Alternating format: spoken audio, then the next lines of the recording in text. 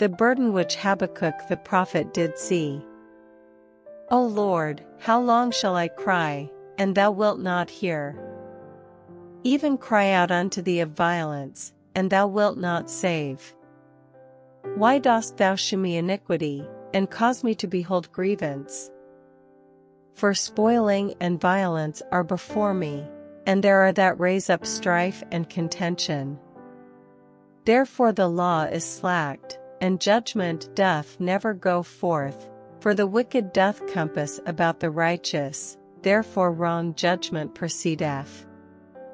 Behold ye among the heathen, and regard, and wonder marvelously, for I will work a work in your days which ye will not believe, though it be told you.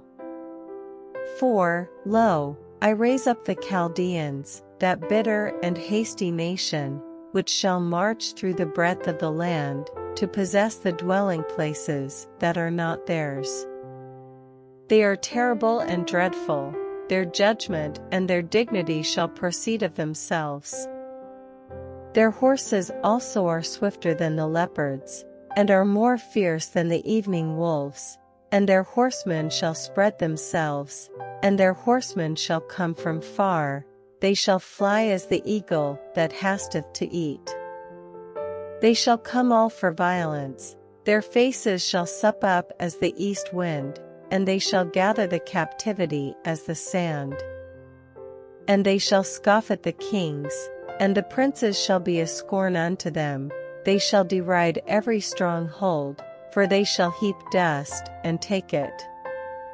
Then shall his mind change, and he shall pass over, and offend, imputing this his power unto his God. Art thou not from everlasting, O Lord my God, mine Holy One? We shall not die.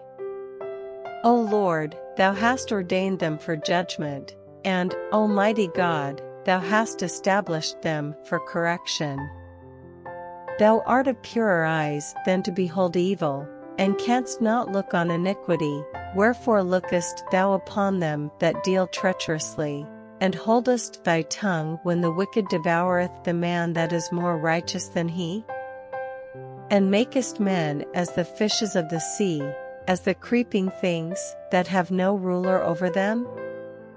They take up all of them with the angle, they catch them in their net, and gather them in their drag, therefore they rejoice and are glad. Therefore they sacrifice unto their net, and burn incense unto their drag, because by them their portion is fat, and their meat plenteous. Shall they therefore empty their net, and not spare, continually, to slay the nations? I will stand upon my watch, and set me upon the tower, and will watch to see what he will say unto me, and what I shall answer when I am reproved. And the Lord answered me, and said, Write the vision, and make it plain upon tables, that he may run that readeth it. For the vision is yet for an appointed time, but at the end it shall speak, and not lie, though it tarry, wait for it, because it will surely come, it will not tarry. Behold, his soul which is lifted up is not upright in him, but the just shall live by his faith. Yea also, because he transgresseth by wine, he is a proud man, neither keepeth at home, who enlargeth his desire as hell, and is as death, and cannot be satisfied, but gathereth unto him all nations, and heapeth unto him all people. Shall not all these take up a parable against him, and a taunting proverb against him, and say, Woe to him that increaseth that which is not his? How long? And to him that ladeth himself with thick clay. Shall they not rise up suddenly that shall bite thee, and awake that shall vex thee, and thou shalt be for booties unto them? Because thou hast spoiled many nations, all the remnant of the people shall spoil thee, because of men's blood, and for the violence of the land, of the city, and of all that dwell therein. Woe to him that coveteth an evil covetousness to his house, that he may set his nest on high, that he may be delivered from the power of evil.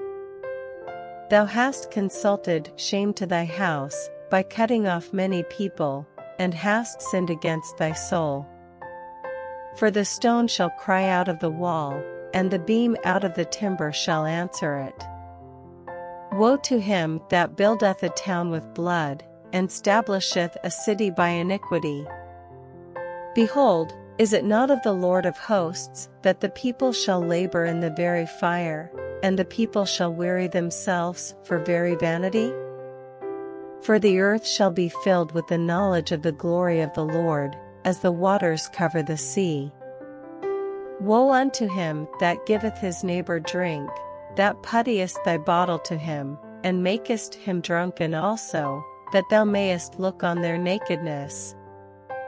Thou art filled with shame for glory, drink thou also, and let thy foreskin be uncovered. The cup of the Lord's right hand shall be turned unto thee, and shameful spewing shall be on thy glory. For the violence of Lebanon shall cover thee, and the spoil of beasts, which made them afraid, because of men's blood, and for the violence of the land, of the city, and of all that dwell therein.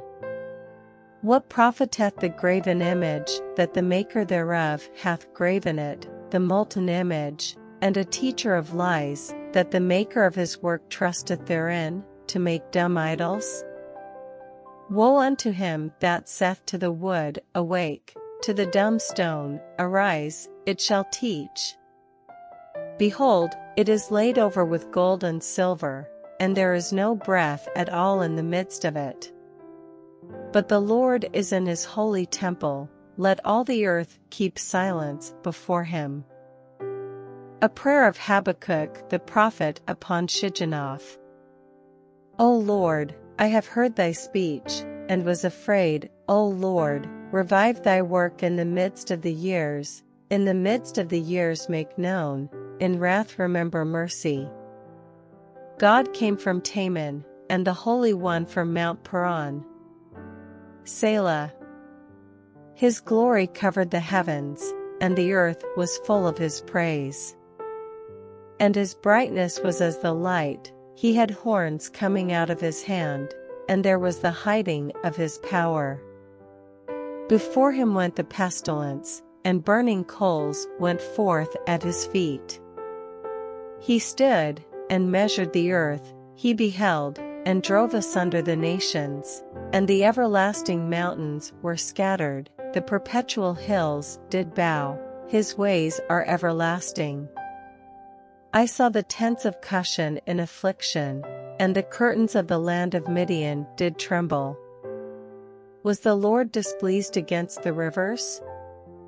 Was thine anger against the rivers? Was thy wrath against the sea, that thou didst ride upon thine horses and thy chariots of salvation? Thy bow was made quite naked, according to the oaths of the tribes, even thy word. Selah. Thou didst cleave the earth with rivers. The mountains saw thee, and they trembled, the overflowing of the water passed by, the deep uttered his voice, and lifted up his hands on high. The sun and moon stood still in their habitation, at the light of thine arrows they went, and at the shining of thy glittering spear. Thou didst march through the land in indignation, thou didst thresh the heathen in anger. Thou wentest forth for the salvation of thy people, even for salvation with thine anointed, thou woundedst the head out of the house of the wicked, by discovering the foundation unto the neck. Selah.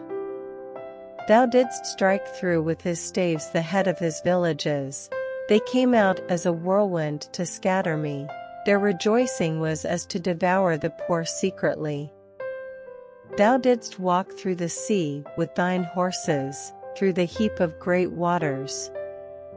When I heard, my belly trembled, my lips quivered at the voice, rottenness entered into my bones, and I trembled in myself, that I might rest in the day of trouble. When he cometh up unto the people, he will invade them with his troops.